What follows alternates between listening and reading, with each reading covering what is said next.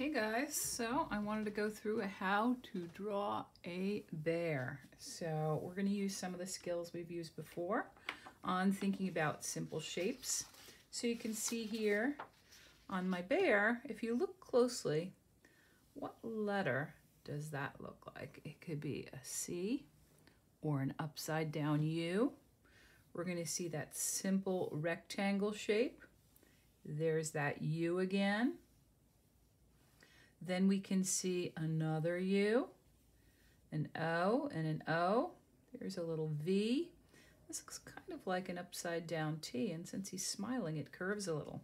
We're going to think about our snowflakes, X and T, and we're going to think about some more rectangles for the shape of his scarf. Then we're really going to focus on patterns.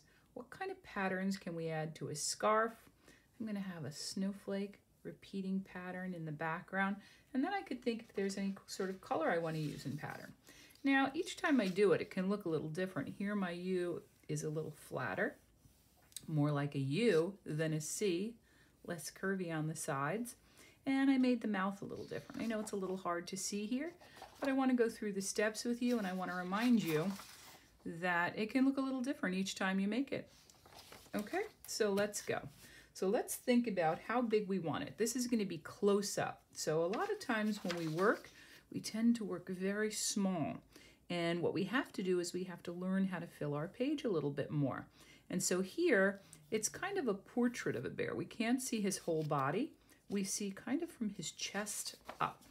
So I'm going to go through those steps for you. And we are going to make our very own bear. So think about, we want to have room for his part of his body. So I'm going to start with this sort of C. It's a little bit curvier, and I'm going to start it right about here.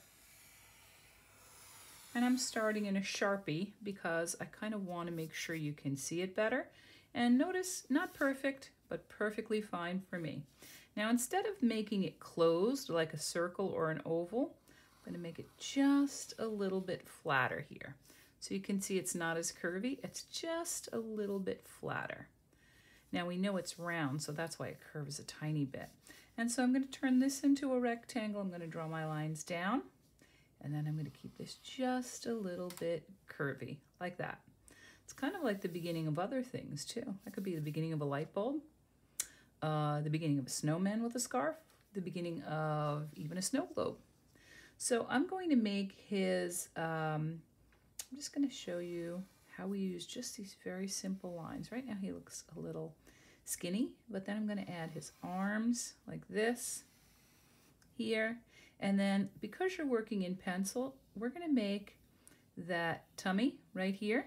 But I'm going to first do my scarf. So I'm going to make a rectangle here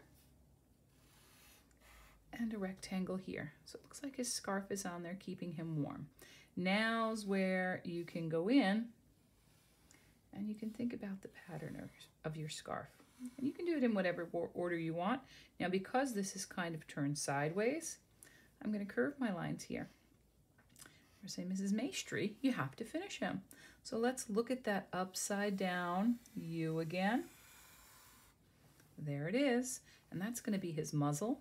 And then I'm going to think about that V. Now I don't need to make it pointy. I can make it a little curvy. I could draw it all the way down, or I could stop about here because he's happy and smiling. Remember I said that's like an upside down T? And then his eyes, I could just do them tiny like this if I wanted. But I want him to be wide open. So I'm going to make his eyes a circle, fill it in, and another circle around it. Now, I don't want it to look like a rabbit, although it could be.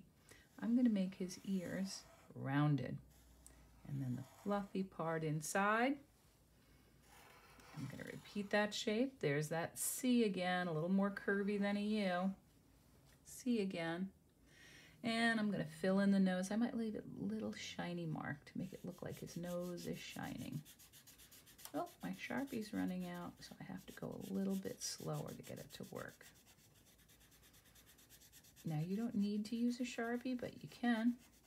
Now you could also decide you want to give your bear texture. This guy is very flat, but if I wanted to give him texture, I could go make this sort of endless W pattern. You see how I'm making him a little fluffier?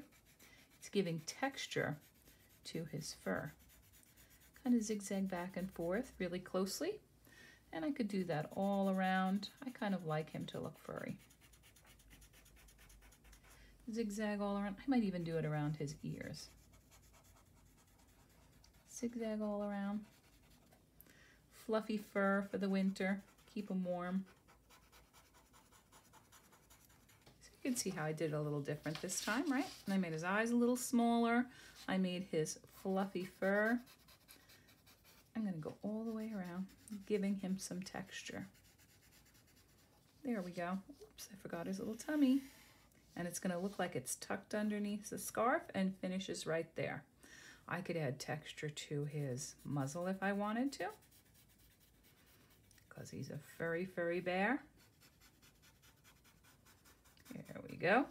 And any other details I want, but I'm going to concentrate on making those snowflakes. What letter is that? That's an X. And I'm going to put a T through it. There we go. That could be a star too, or a firework. Now I could make it an uppercase T, each of those lines. Now it looks a little bit more like a snowflake. I could make another one here. You don't even need to always make that many sides. Maybe this time it's a lowercase T, like that. And maybe this time over here, I'm going to put little O's at the end. You could also have some fun adding some of them together. Let's say I go like this. And you can make them different sizes and look like they're further away. You'd make them smaller. And this time I'm going to add little O's in here. So you could have a lot of fun making all different kinds of snowflakes. I could make a tiny one looking like it's falling in the background that we can't even see any of the details on it. The snowflakes look so different. You see how it looks further away? Different sizes. I could even make a giant one right here. Whoa, pretty big.